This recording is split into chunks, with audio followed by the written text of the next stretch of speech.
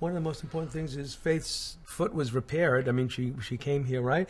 We had the surgery done on her right foot, so now she takes dance, and she's walking, and she's without a brace. She used to wear a brace all the time. Now she only goes to sleep with the brace.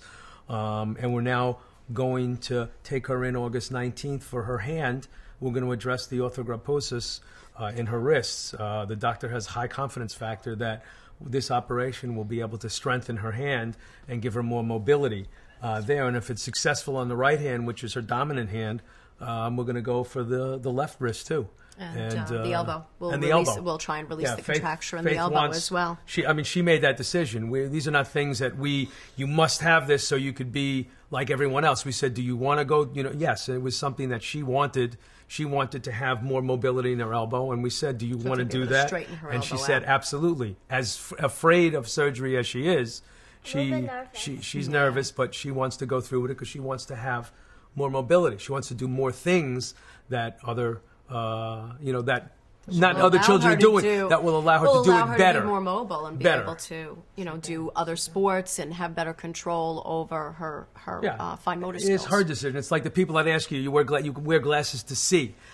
No, I wear glasses to see more, not to see better. I wear glasses to see. Same thing with Faith. She wants to do more than what she can right now. She accomplishes everything that other kids can do, but she wants to be able to do more than just accomplish it. And I think these things will progress with the surgery. I was actually on my way home from California, and I finally received it. I had been sending out emails on the Adoption Yahoo groups, and I had sent out probably about 70 emails to different agencies. I've been really trying to find the family that's adopting her. And in my correspondence with Faith's older foster sister in August, she told me that Tianli Jean was actually being taken back to the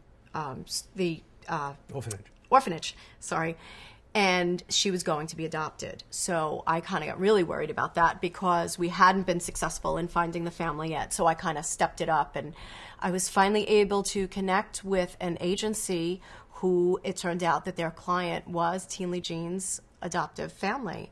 And they emailed me, and we've been in contact.